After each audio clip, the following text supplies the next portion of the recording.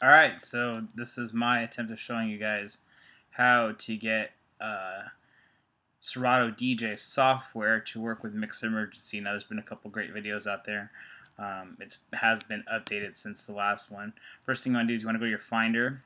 You're going to want to go to your Applications folder. You're going to want to go to Serato DJ. Okay? I'm going to right-click Serato DJ. And again, this is only I'm showing you on a Mac. I don't know how to do it on a PC. So you go right here. It says you right-click to show package contents, and you'll you go right here to it says Mac OS Serato DJ. You want to right-click it again. You want to duplicate that.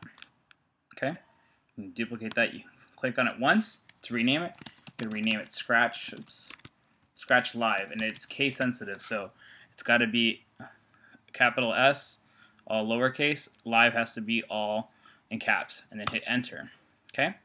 What you want to do is you'll probably want like an empty folder like this, and you can just create one by putting a new folder. I'll do that on there, but we don't need that one there. So I have one here. You'll just go ahead and open that up.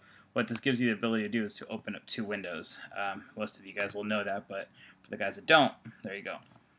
Then you'll want to go to your applications, Scratch Live. Oh, forgot to mention, I am using Scratch Live version. Let me open this up really quick, and you can see I'm using Scratch Live version 2.4.3. That's the final build I'm using on that one. Why? It's stable, and I don't have any problems with it.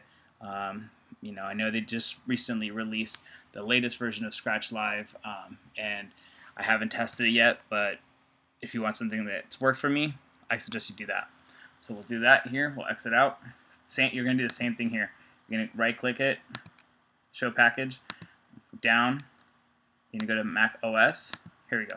What you want to do is you want to click on it, scoot over, and you're going to write old. Okay? So that way it knows that it's your old your old Scratch Live. You're going to want to carry the new one over. Oops. Pardon me. And carry the new one over and drop it into Mac OS.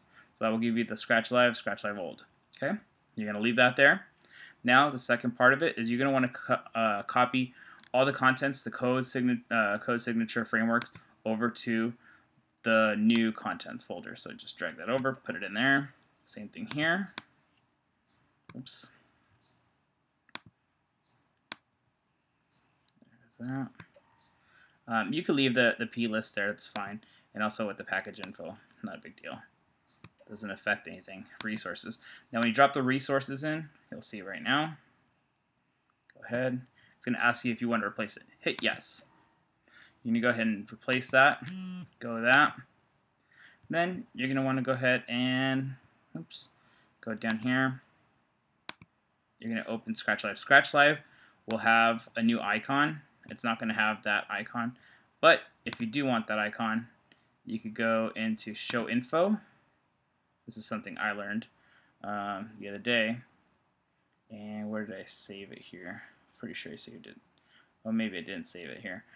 Anyways, you could drag the old icon into here, but if you don't want to, it's not a big deal. It doesn't change anything. It still works perfectly fine. So you'll click on this.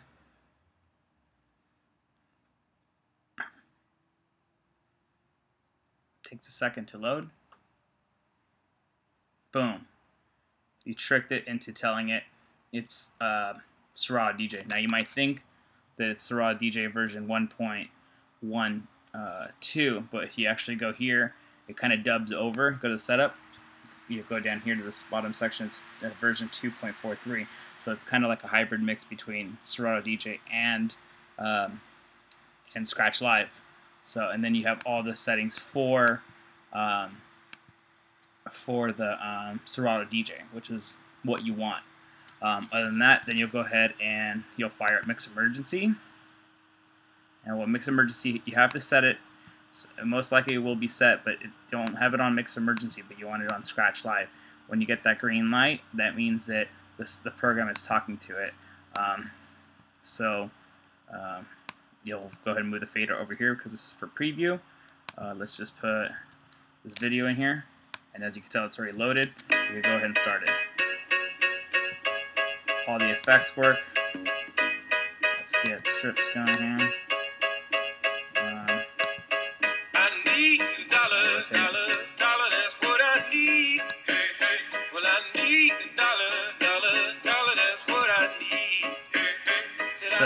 there's that.